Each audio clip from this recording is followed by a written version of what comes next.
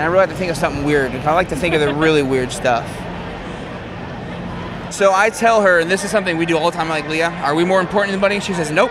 I was like, we're equal, right? She goes, yes. Just because we're in a show doesn't make us any different. We just let her know every day that she is very important, that she's our little girl. She gets treated different at school by parents like not liking letting their kids hang out with her. So we like, honey, I was like, that's not your fault. I was like, in the end, you got money saving up. You're gonna be fine. You're gonna be happy you did it versus not, because you're gonna have a better start at college.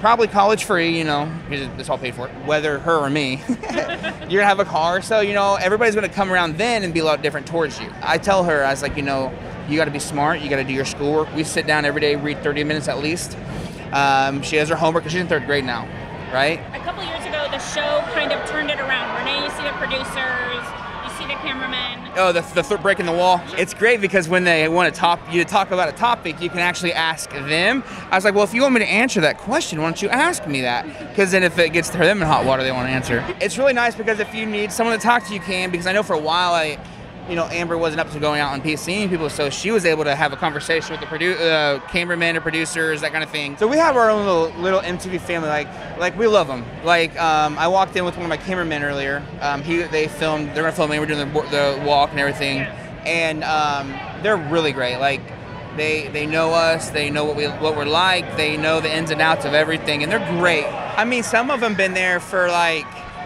so Amber and I was the pilot, our show. And we were on the show before the executive producer.